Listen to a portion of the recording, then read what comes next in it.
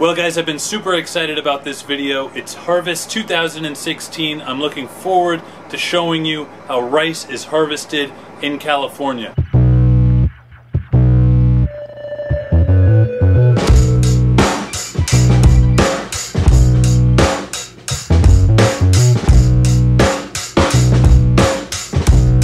Right now I'm in one of our trailers. It's empty right now. However, with all three of our harvesters out there cutting at full speed, this trailer should get filled up in no time.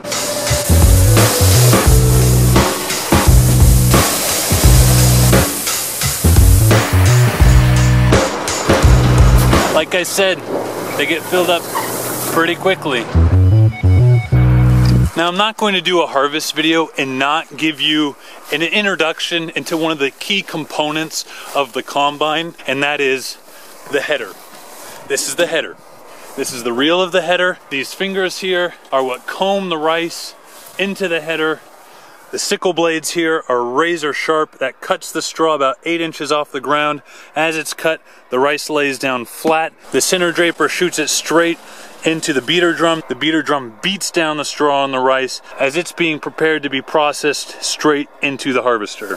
So that's the header. You're going to see a lot of that in action. So having said that, let's get it in action.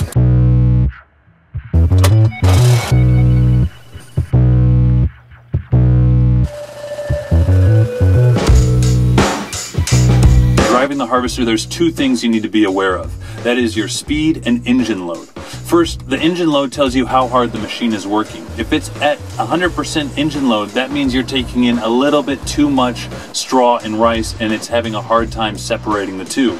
So optimal speed here for this harvester is about 2.5 miles per hour with 75% engine load, giving you a little bit of a buffer just in case you have a huge slug of rice that comes in.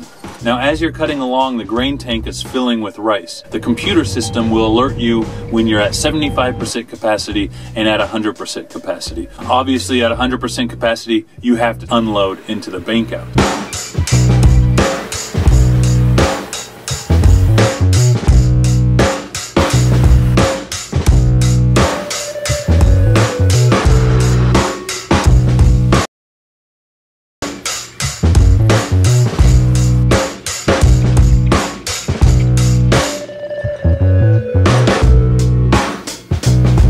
Bank outs are hustling, ensuring that the harvesters don't stop cutting.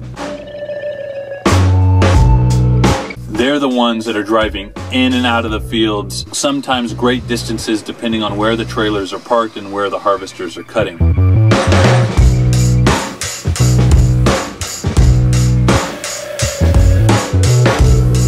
The trucks behind them haul a set of doubles. The doubles can hold up to 80,000 pounds of rice.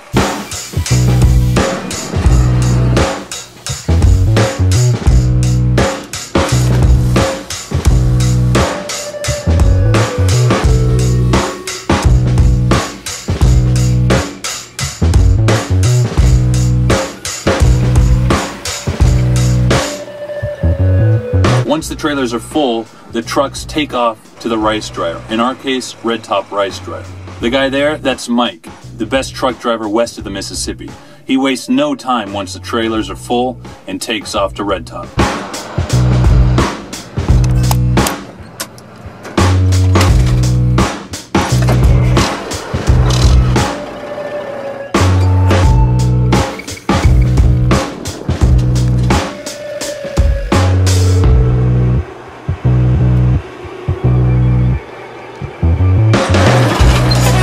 Once at Red Top, Mike pulls up to the probing station.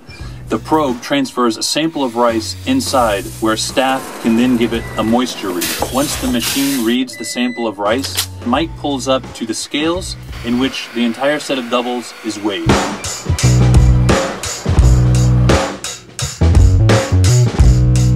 Then Mike picks up the weight tag. There you go. At this point, the moisture percentage has been recorded as well as the total weight of the rice, including the trailers and the trucks. He then pulls up to one of the unloading stalls, opens the bottom sliding door, and unloads all the rice.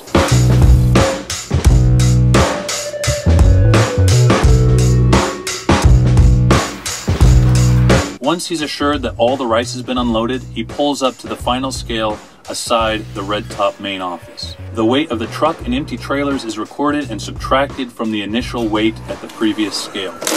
Mike picks up the final tag, which has recorded all the important information. This is essentially a receipt for the rice that we just dropped off. We have exchanged all this rice for this pink receipt. With the receipt and the empty trailers, Mike hustles back to the ranch because there could potentially be bankouts waiting to unload full of rice.